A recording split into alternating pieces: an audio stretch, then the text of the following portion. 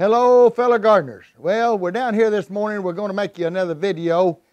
Getting a lot of questions on the YouTube channel, you know, about, and on the phone, on the text, about the depth of container you can use. So I really never addressed that, I don't guess. So we're going to address that a little bit this morning. This is the, you know, the blue one and the red one we've been using. And this is the black one. You can buy it at Walmart in the tote department. It's a round tub with a rope handle on each end. I understand Target's got them in the baby department.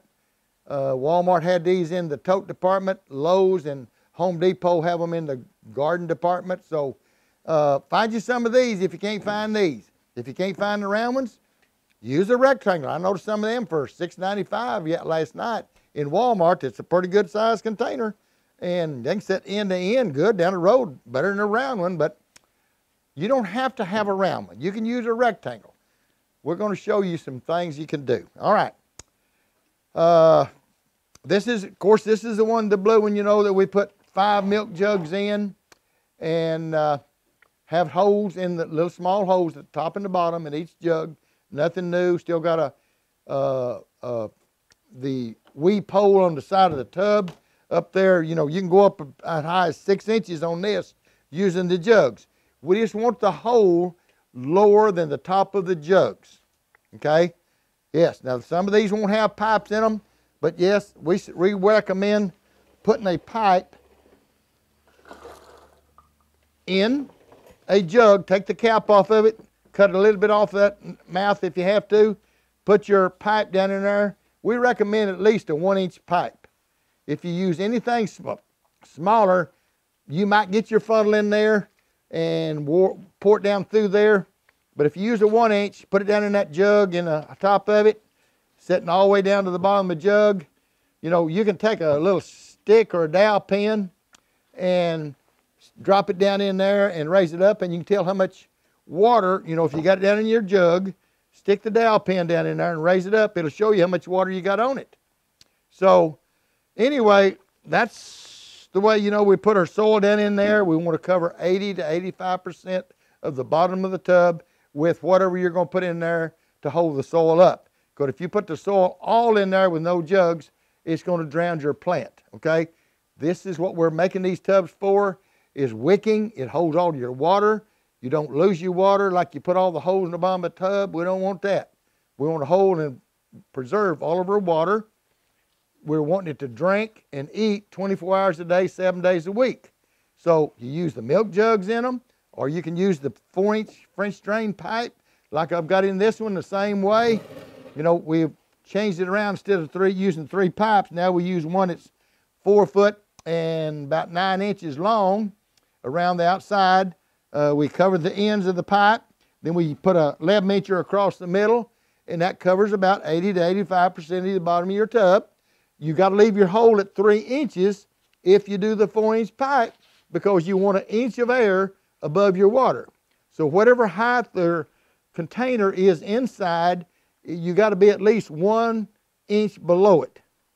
Now I know these jugs were probably 2 inches below them, but that's okay. At least it gives you 6 inches of water with these jugs. Okay. Now, if you have to go buy these containers because you can't get the cattle, these are your mineral tubs that comes from your ranchers. Some people live in states that can't find these.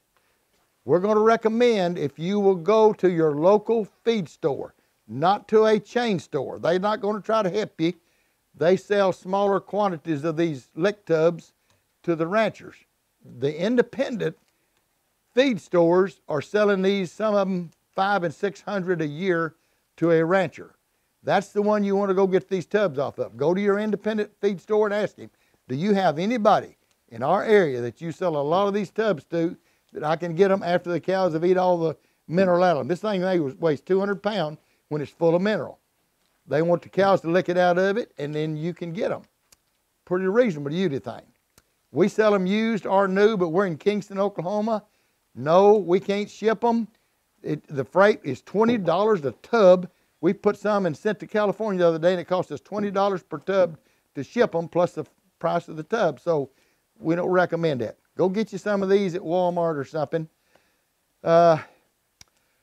Another question, now this is a goat mineral tub, same thing, it's shallower. People are asking me, how deep a tub do you have to have?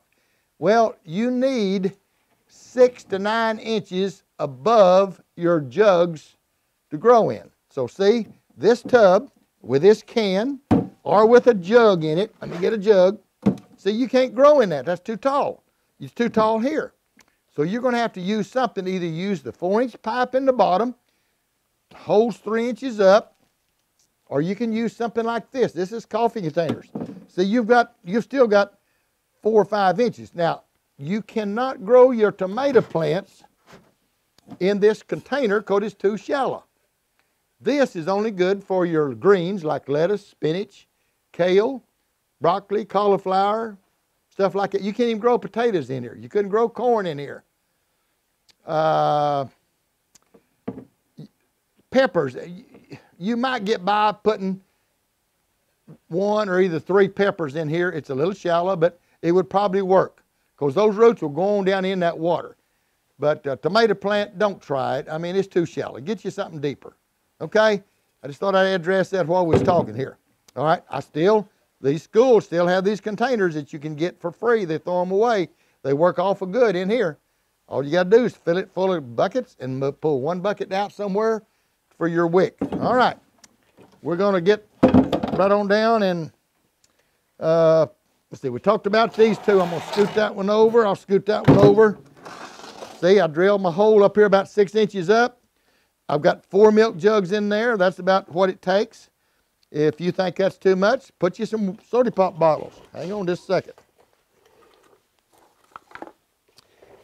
Punch your holes in the top and the bottom of these pop bottles. And if you want to drop you 4 more of them, that'll be just about right, I think. Okay. Should have had these in hand. I didn't do it. Now then, you might even put, now you're going to get too much. Now then, that's about covered to where you can put your soil all down in those cracks.